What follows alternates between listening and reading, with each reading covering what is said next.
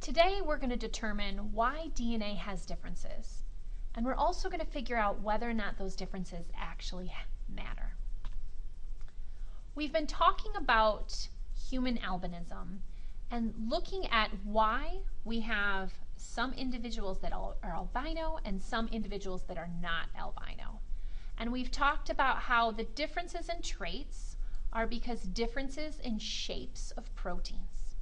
And we knew that differences in DNA or versions of alleles could lead to those different proteins, and a non-functional allele would lead to a non-functional or a different shaped protein. And then we figured out that different amino acids and the different characteristics or properties of those amino acids were what led to those different shapes. Now we're going to zoom in a little bit here on our DNA. Specifically, sometimes there are different versions of those genes. We call those different versions of the genes allele. And version 1 might lead to a functional amino acid sequence and a functional protein, and version 2 might lead to a different amino acid sequence, which would also change the shape of the protein, making it non-functional. The key is that to get these different amino acid sequences, you have a different DNA sequence. Those can come about through genetic mutations. And this is an opportunity for you to take notes in your Big Ideas packet. These mutations are changes in the DNA sequence. So the difference between G and C or A and T might be one example of a mutation. But where exactly do these mutations come from? Mutations can be caused in many different things. One of them is spontaneous errors in base pairing. In the same way that sometimes when I'm making a Xerox copy, there'll be a blip of ink or something just will happen spontaneously. That can be one reason we would have a mutation or a change in our DNA. We also get them from environmental mutagens, such as UV rays, that could potentially cause the DNA sequence to change. But are these mutations always harmful? We know that if DNA is different, that the RNA is different. But will that always change the protein and the trait?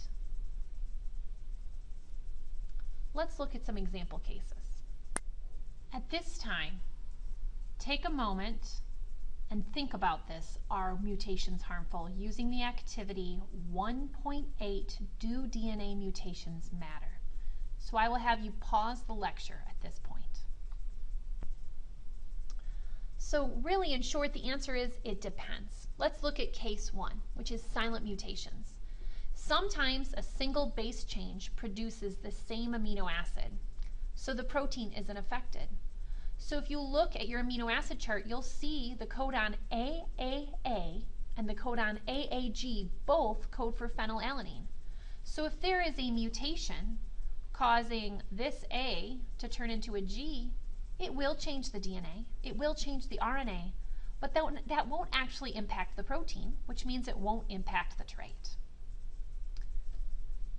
In case 2, we might consider that the change in protein could be small enough that it might not actually impact the trait. For example, if AAA codes for phenylalanine and AAT codes for leucine, both of them are hydrophobic. So it might not actually change the shape of the protein significantly. So as a result, you might have a change in DNA, a change in RNA. The amino acids might change slightly, changing the protein, but the shape doesn't change, so the trait stays the same. Sometimes the protein changes significantly enough that the trait is different. For example, AAA codes for phenylalanine, but if this second letter here is converted into G, we know that phenylalanine is hydrophobic. AGA codes for serine, which is hydrophilic. That may change the shape of the protein enough to actually change the trait. But even if the trait is different, is it actually harmful? So we know that, let's say we get to a place where the DNA changes, changing the RNA and the protein shape, which changes the trait. Does that really matter? So let's think about our TYR mutation. Is it harmful? or does it depend on what environment they live in? For example, some genetic mutations can help, some can harm, and some can have little or no effect on an organism's success in the environment. And some genetic mutations could be helpful or harmful depending on the environment.